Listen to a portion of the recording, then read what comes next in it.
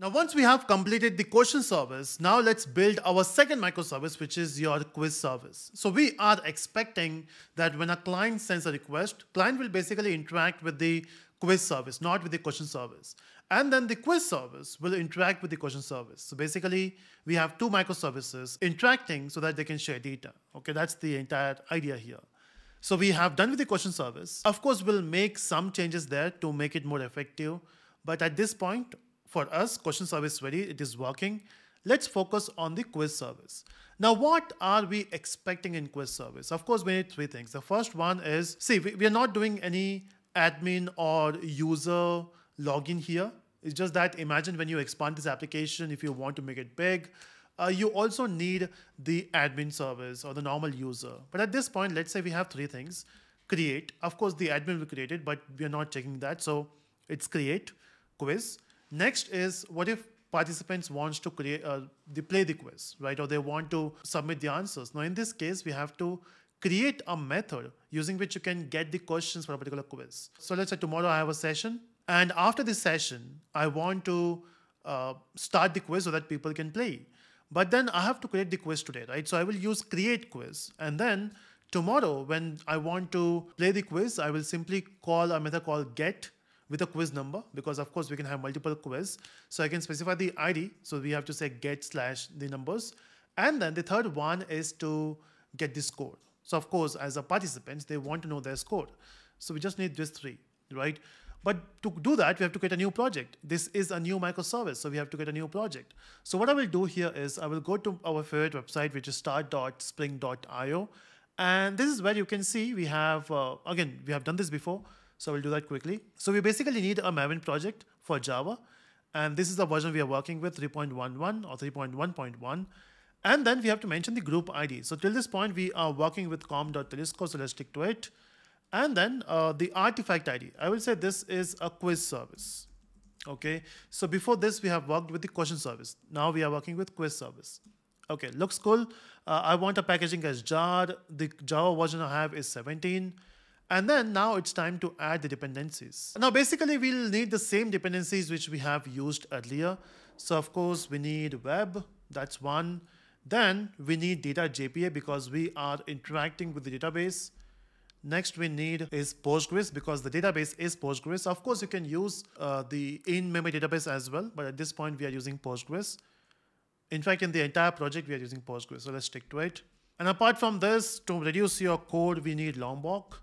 So basically, this is the thing we need, right? Apart from this, we need two more dependencies, which we have done in the question service as well.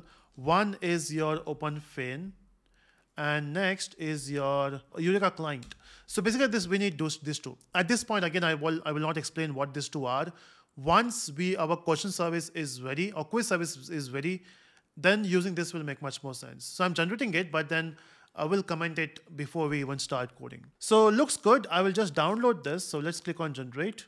And you can see our quiz service is downloaded. So we have to unzip it first. That's the first step. Now, once the unzipping is done, let's open that in the IntelliJ. So I'll go back to my IntelliJ, and you can see this is your monolith application. This is your question service. And we have talked about this before, right?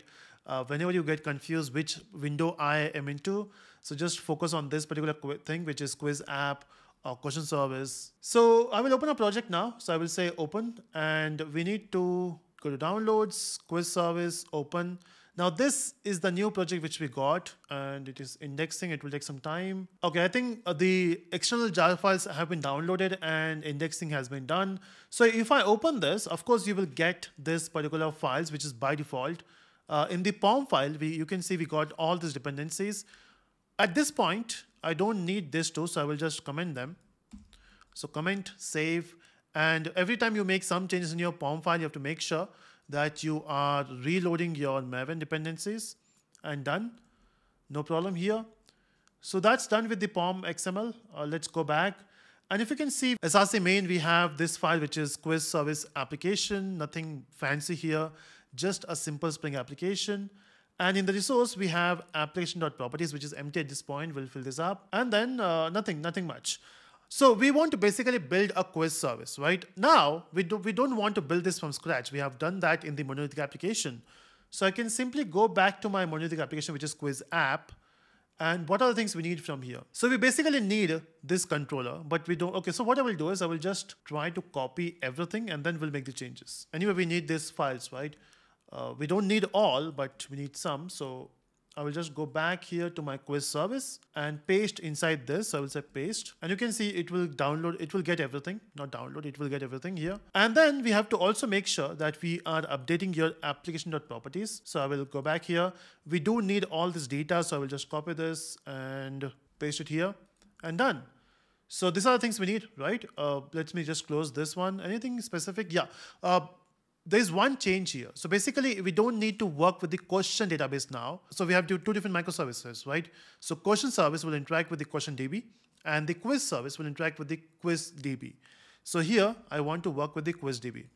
We have not created this till now. We'll do that. Okay, so let's do that first.